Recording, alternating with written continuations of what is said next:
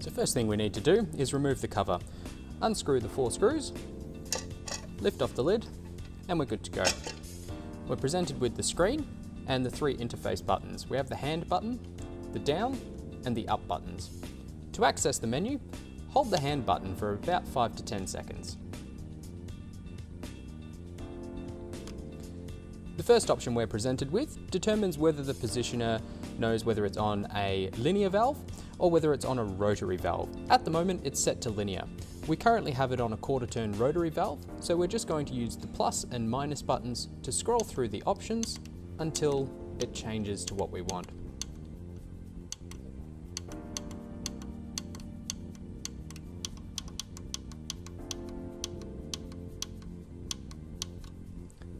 This is a part-turn actuator, so we're setting it to turn.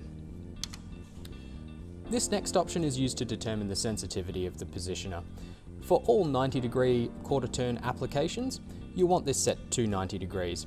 If you have a linear actuator which is 35mm stroke or less, you'll want to change this by pressing the plus button until it says 33. This allows the increased sensitivity to detect the position over such a small stroke. Press the hand button again, and we come to the initialization. Hold down the plus button and initialization will begin.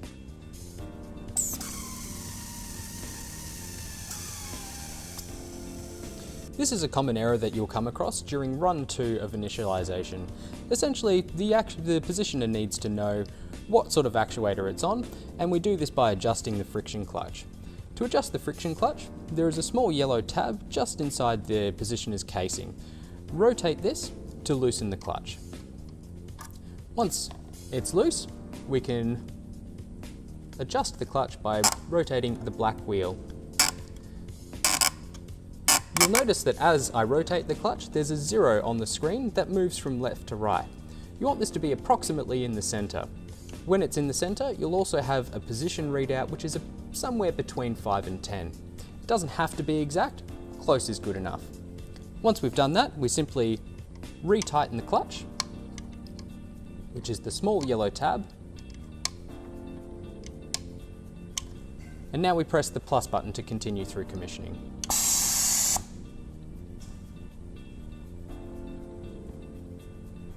Another common issue you might come across is during run 3, this error might present itself. Press the plus button, and what we want to do is press the plus and minus buttons to adjust the position of the actuator manually until the readout at the top is between what's listed in the second line.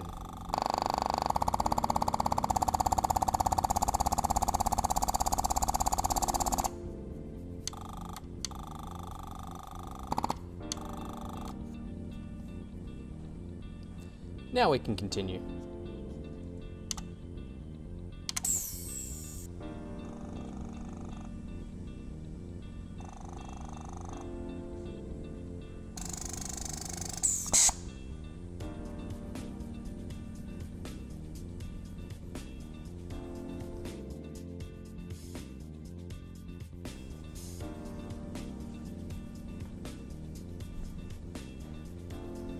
As this is a larger actuator, it will take a few minutes to go through each of the runs. We're just going to skip forward ahead to the end.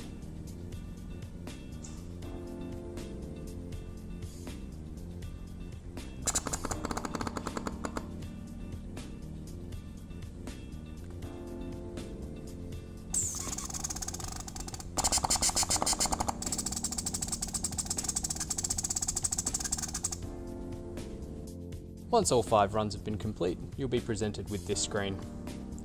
Press the hand button to exit out of commissioning and back into the menu.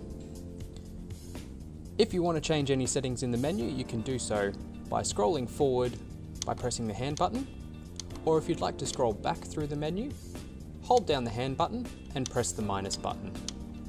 If you'd like to change a parameter, press the plus and minus buttons. In this case, we don't need to change anything, so we'll just exit out of the menu. Hold down the hand button for about 5 seconds and it will exit. After we exit, After we exit, the positioner is in manual mode. We can adjust the position by pressing the plus and minus buttons, but in most cases you'll be wanting to control this remotely, either by 4 to 20 milliamp signal or by your network protocol. To change it between manual and auto, press the hand button. This is now being controlled by a 4 to 20 milliamp signal. And you can see it responds as I adjust the input signal, the positioner responds accordingly.